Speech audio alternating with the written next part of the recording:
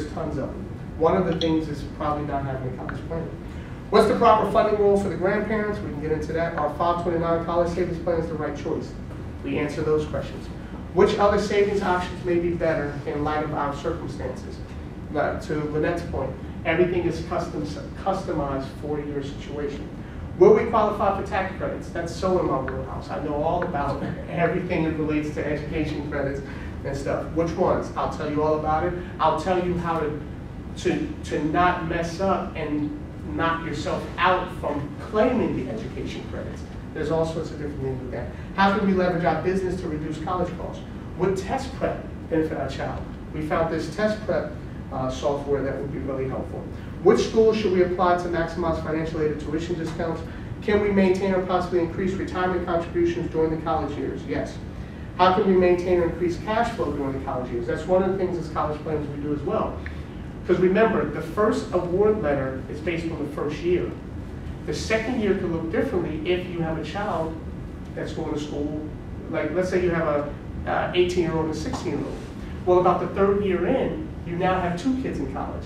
We know what your EFC will probably be that third year when you have that other child, that rising senior going into freshman year. So we look at your cash flow for the 4 years and kind of manage that all out with whatever aid or things like that. We also realize what aid is considered aid for that year, what aid is renewable. Some people or some colleges offer aid, but then they don't let you know that that's not what we're going to offer the next year. Sometimes you have to know to ask that. So that's what we help with. What are the appropriate funding strategies for covering the shortfalls? What savings options are best in light of our circumstances? Should we set up an UGMA account? I'll tell you, no. No. We have one now, and after doing this college planning, Cheyenne has about $2,500 in hers, Kylie has about $2,300 in hers. Once we hit what's called base year, has anybody ever heard of base year? Okay, base year is the January 1st of your child's junior year. That's when everything starts to really get serious. And so January 1st of your child's junior year is where all your assets need to be as appropriately allocated as possible to have your best financial aid. A lot of people think it's the end of senior year. It's not. Base year is January 1st of your child's junior year. So we're going to get rid of the UGMAs before that, definitely. Great question. It's just it's an account that you open up for a child when they're less than 18 years old. Uniform gifts to minors thing, that's what it's called. So it's just it's an account that you just open up. And that the problem is it's 100% their name. So it's considered a student asset. So when you give it to FAFSA, then FAFSA looks at that student asset and then decides we're going to use a large portion of that. That, like when we did it, that $2,500 made us lose about $1,800 in financial aid. So here's what you do. You just take the money out and dedicate it either to a 529 plan, or there's other different things you can do to move that so that you can decrease your EFC. And last, many more. There's a lot of stuff that we do. Now, here's what it costs. Some people charge about $2,500 for it. We charge, if you're not a client of ours, we charge $800. If you are a tax client, we charge $500. $500 per student, one-time fee, and that's all in for everything that we do. Why is that? Because as tax clients, we have a lot of the information already, and so that makes it easier. And if you're a tax client, you've been hanging out with me for a few years, so we know you, and the business has earned money from you anyway, so I don't need to charge you a boatload of extra money and stuff like that. So we charge $500 per student to become your family's college planner. If you have an 8th grader, $500. Are there any additional fees? Not from us. If we recommend you guys do SAT prep, and then we give you a recommendation, that third party may have a fee.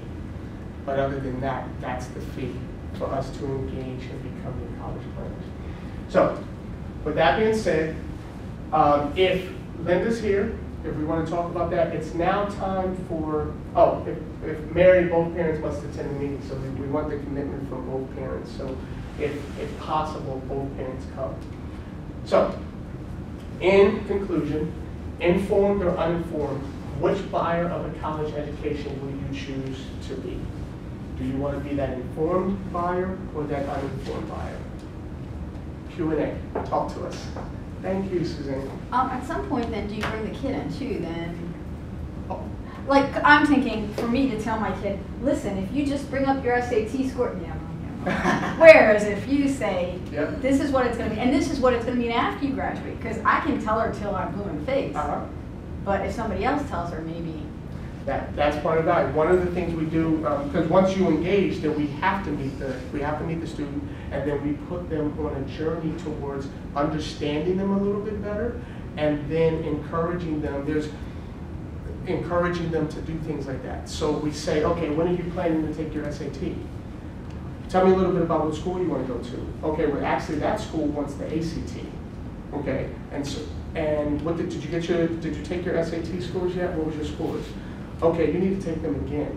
Well, we encourage you to take them again because based on what you're telling me you want, this particular school needs this. And if we can get it up to here, this particular school has a certain dollar amount that they like to offer.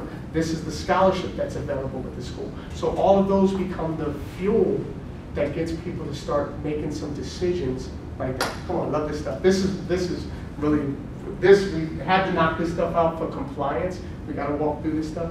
But now, this is the good stuff. Janine, talk to us. Is a child going into their senior year, is it too late? Good question. It's never too late. No. But no, I'm sitting here. We've already taken the SATs. We already have, you know, so I'm just wondering, is it too late or because we've already passed that January 1st deadline for... It's not because we still have a variety of different things we can do. Okay. Award letters, we can look at schools.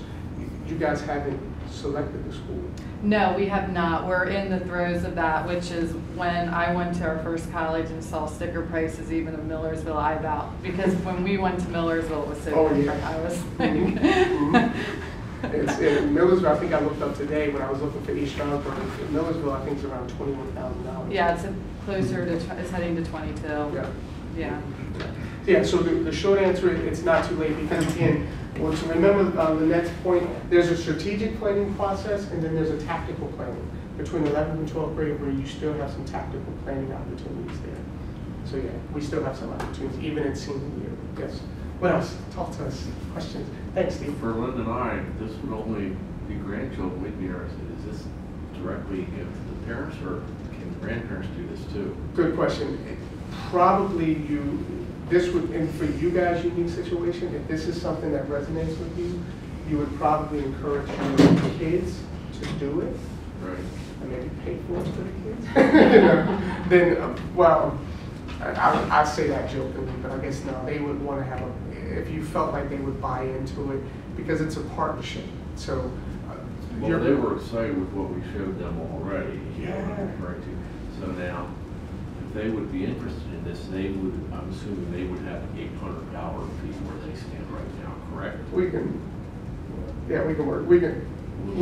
It's not a money play for me. The money isn't the issue. We're okay financially. We got a lot of grandkids.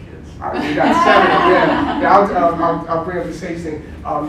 The spirit of what we're trying to accomplish is we realize throughout the years how much people are hurting because of student loans, how much people are hurting because of this. So this isn't really a money play for us.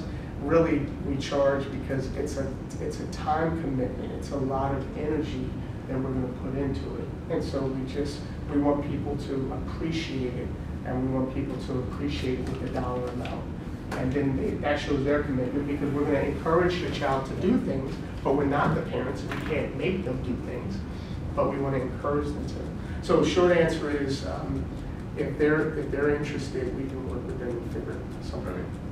And you can work long-term phone calls. Oh, yeah. I mean, I'm sure there has to be an occasional office visit. They're in Jersey.